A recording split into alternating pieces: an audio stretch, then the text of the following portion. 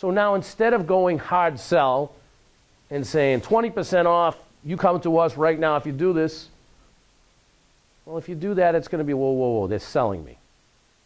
But if you're providing purchase power and purchase information in ways to help the fans you're engaging with, now they're saying, hey, these guys are pretty cool.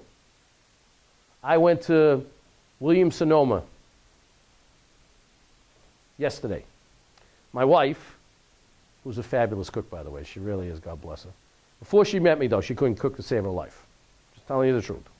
But she's spectacular right now. So we're in the house in New Hampshire, and I'm like, come on, well, let's go for a boat ride. It's a nice day. We'll go out, we'll take the kids. She goes, I can't go because I have to stir the gravy. She's cooking the Sunday meal.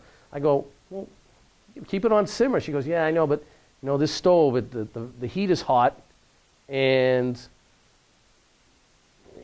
I'm afraid it's going to burn. And I said, well, what about that little diffuser thing that you put under it?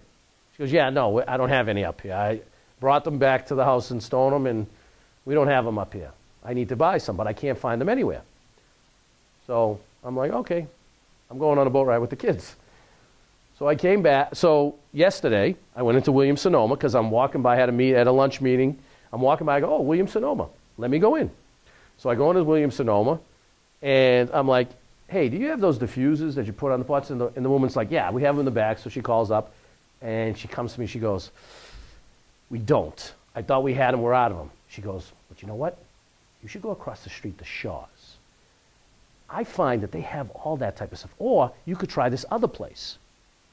And she started giving me suggestions. Now, to make this long story into my point, I'm more prone to go back to that place because she was trying to help me out. She wasn't trying to sell me. She didn't say, you know what, we don't have a diffuser, but you see that pot over there that's $90? It's as big as a diffuser, so why don't you buy that and you put the pan on that?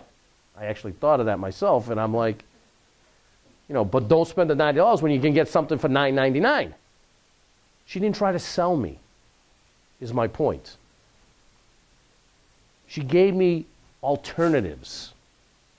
So even though we're in the business of selling product, if you force it down people's throats, they're going to spit it back up at you.